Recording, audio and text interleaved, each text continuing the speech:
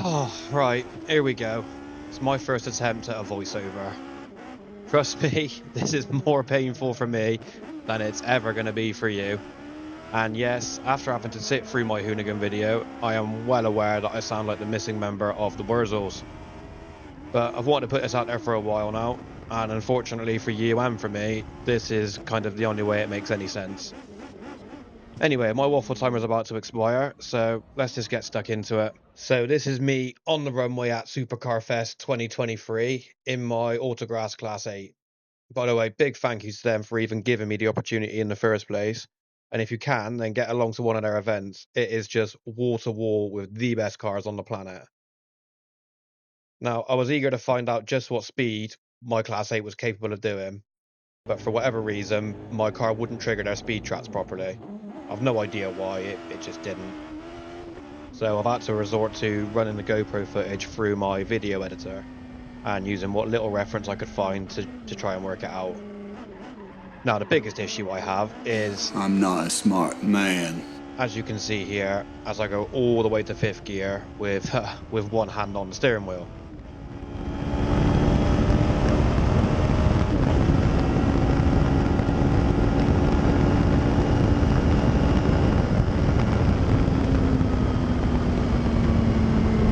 Okay, now before I get too into this, I just want to say my aim for the day was to get or beat 130 mile an hour, which would have matched some of the lower end supercars that were there on the day.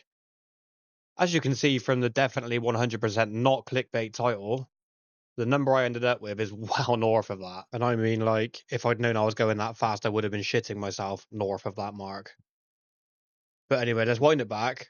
I'll show you how I've worked it out, and you can jump in the comments and you can tell me exactly how I did it wrong. So on the left hand side here are the 100-meter warning boards before the finish line. We have the 300 meters and then the 200 meters, which isn't in quite the same place. And it's hard to get it in the right place because I'm fast as fuck, boy. But we'll drop that clip into Filmora, and then I'll scoot along and I'll find that 300-meter board again. And then we'll get that 300-meter board right to the edge of the screen. So one more frame, it disappears. That means the closest I can get it to the edge of the screen is just there.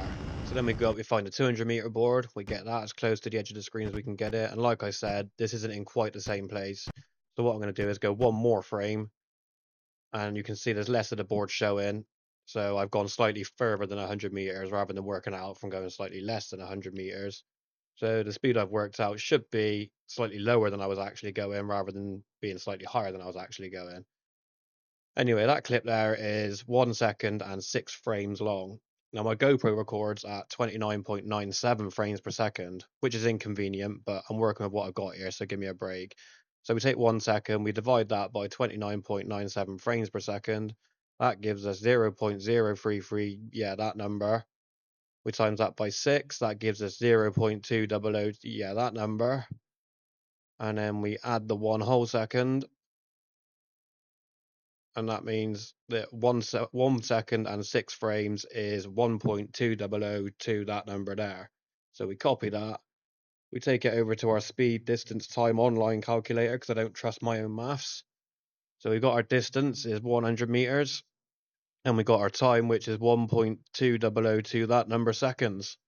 So all we got to do now is hit calculate. And there we have it, 186.38 miles per hour. Yeah. Awkward silence. I was thinking the same thing.